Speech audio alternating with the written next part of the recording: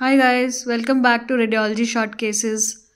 Today I am here to show you an interesting case. So this is a CECT abdomen at the level of the kidneys.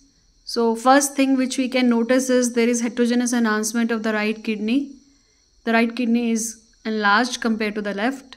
Also we see a large collection which is partly within the kidney and partly outside. And this collection contains air.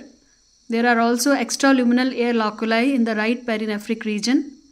There is fat stranding adjacent to the kidney. So this is perirenal inflammation. You can compare it on the opposite side. So the left kidney perirenal space appears clear. So there is no stranding there, right? Let's move to the next image.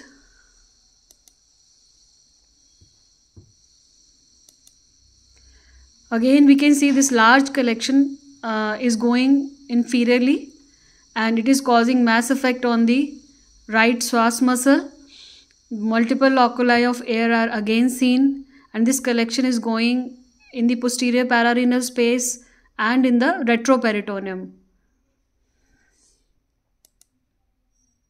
Another image, again we see a large collection with air loculi and peripheral enhancement.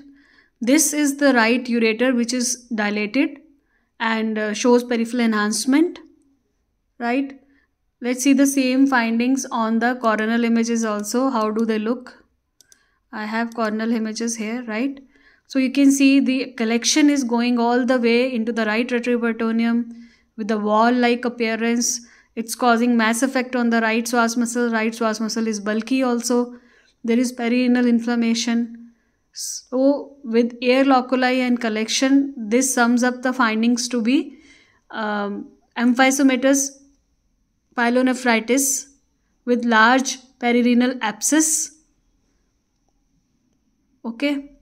So imaging findings are quite suggestive for this diagnosis. I hope you like the case. Thank you.